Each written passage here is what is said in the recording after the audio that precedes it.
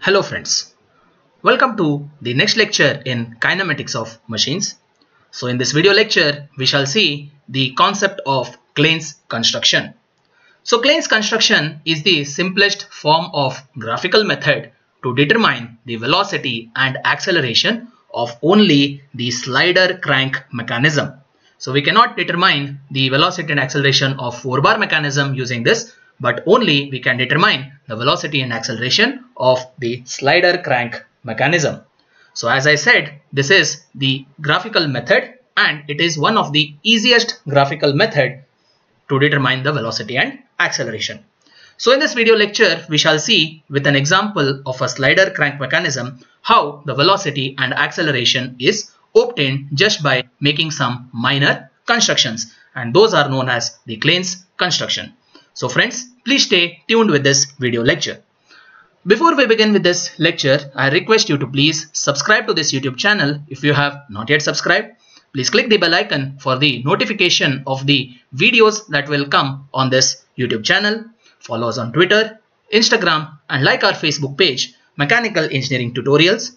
The links are in the description below. So friends, let's begin with the video lecture. So here you can see in front of you a slider crank mechanism with crank AB, a connecting rod BC, and the slider C. So here, as this crank moves, the slider will slide in this horizontal direction. So during that particular motion, we pick an orientation, that is, this crank will be inclined at certain angle. So in that orientation, we just take that position and we do the Klein's construction. So the procedure is this way. So first step is from this point A, we draw a vertical line. The second step is we extend the connecting rod BC such that it meets this vertical projection at point M. So here we get the distance BM. Now we draw a circle with B as the center and BM as the radius. So here we get this smaller circle. Now if you observe closely in this particular diagram, we get a triangle AMB. So we plot that triangle over here, that is AMB. Now this triangle will represent the velocity diagram for this particular mechanism. So if you see here, you don't have to redraw those velocity diagrams like what we used to do in the graphical method. So here, just with this simple construction, we get the velocity diagram. So in this, the BA will represent the velocity component of the crank AB. Then BM will represent the velocity component of the connecting rod BC. And lastly, this will be the velocity component CA. So here, with this velocity diagram, we'll proceed further now to obtain the acceleration diagram. So here, you might ask me the question, how can VCA be vertical?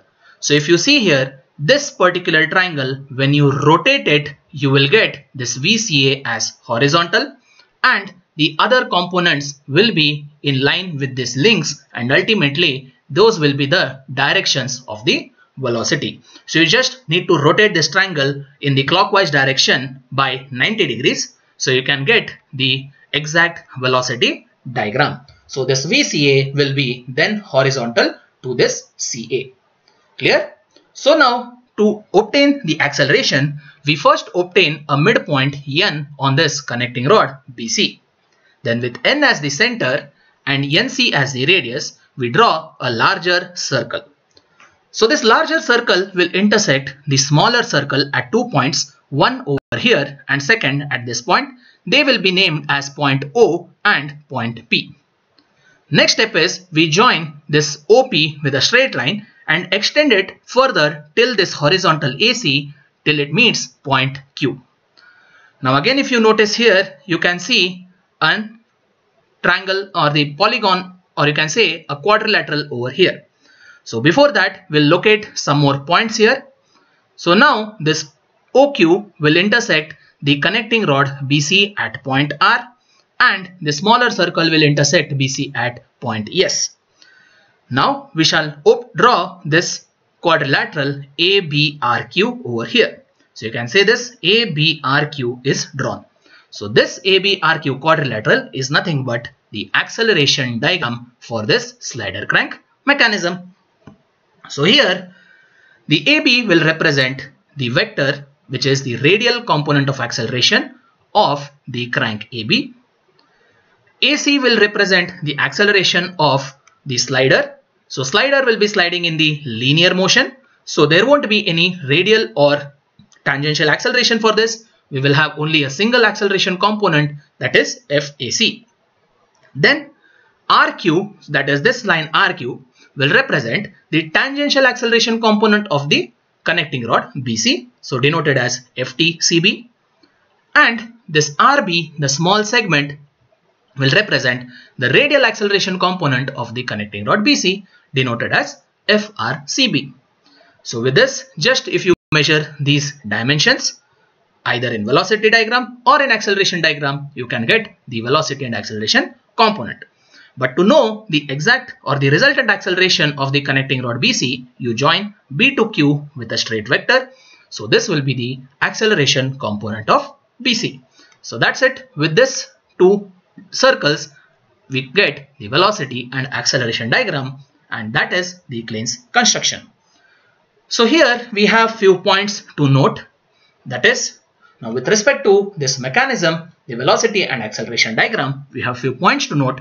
So the first point is that the acceleration of the piston C with respect to the crank pin B, that is FCB, may be obtained by this equation, that is omega square will be equal to FCB upon BQ.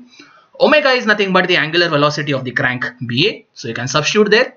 BQ will be nothing but, from this acceleration diagram, you can get this length BQ.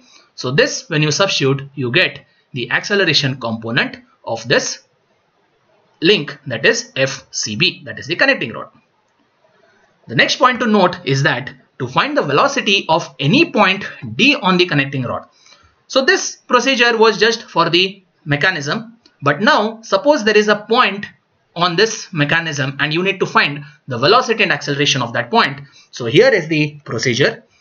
So what we do is we divide this BM which we had got. So I have shown over here. So this BM is divided in that same ratio in which this point D divides the connecting rod BC. So we get similar triangles over here. So we write that as BD1, that is this length, upon BM, that is the total length, will be BD upon the total length BC. So velocity of any point D can be given as VD equal to omega, this is nothing but the angular velocity of the crank, into the length AD1, which we draw over here and measure it. Clear? So to find the acceleration of that any point D, the connecting rod BC, so here we draw a line from D parallel to the horizontal AC. So here we draw this line parallel to the horizontal AC till it intersects this BQ, which we draw over here at the point D2. So acceleration of this D will be given as FD.